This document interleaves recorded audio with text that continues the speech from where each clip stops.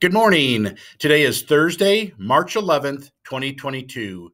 Please join me and stand for the Pledge of Allegiance. I pledge allegiance to the flag of the United States of America and to the republic for which it stands, one nation, under God, indivisible, with liberty and justice for all. You may be seated.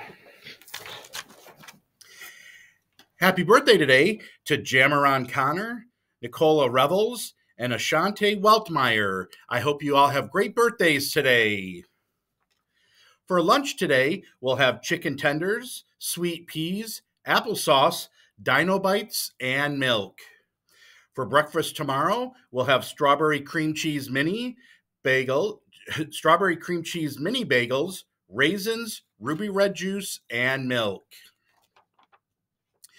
Don't forget, yearbooks are due by the end of the month. If you want to order your yearbook, you can go online and order one for the 2021-2022 school year. If you need information on how to order those, stop by the office or see Mrs. Felker. We have new members of our AR Point Club. In the 25 Point Club, we welcome Charles Addis, Nash Anders, Colin Brooks, Camden Larson, Alec Morrison, and Apollo Valdivia. In the 50-Point Club, we have Abigail Padilla Nunez and Giovanni Santana. In the 75-Point Club, we have Adeline Bloomberg, Jackson Patterson, and Olivia Ramos. And in the 100-Point Club, we want to welcome Esmeraldo Razzo. Congratulations to everyone and keep reading. On Tuesday, the Morris Scholastic Bowl team took on Elwood at home. In the JV matchup, the Braves and Tigers kept it close in the first half as Larry Farmer, Nolan Raymer, and Natalie Fithian combined for 4 toss-ups to Elwood's 3. Some solid bonus round responses gave Morris a slight lead, 80-50.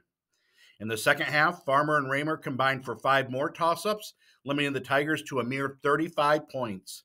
In the end, the JV walked away with their 8th straight win, 175-85.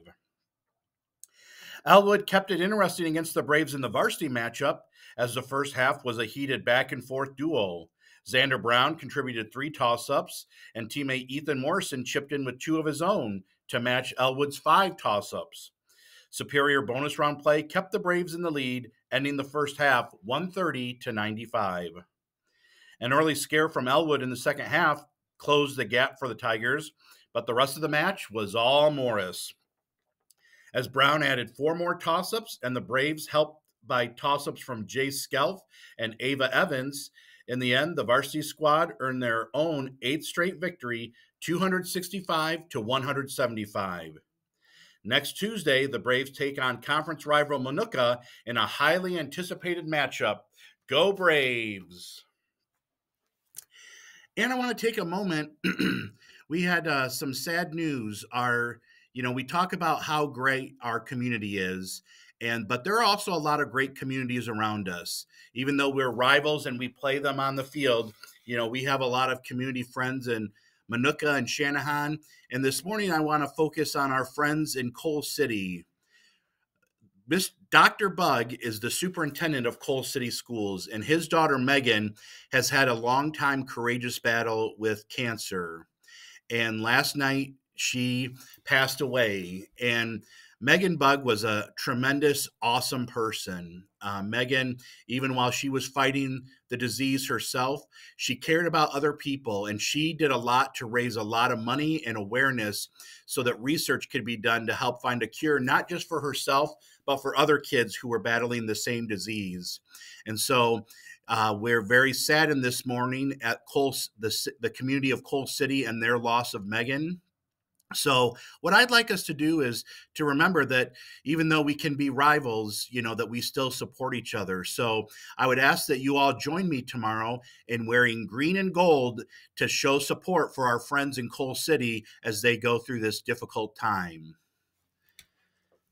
Well, that's all the announcements we have for today, but let's remember our Morris motto to be respectful, be responsible, and be safe. Have a great Thursday, everybody.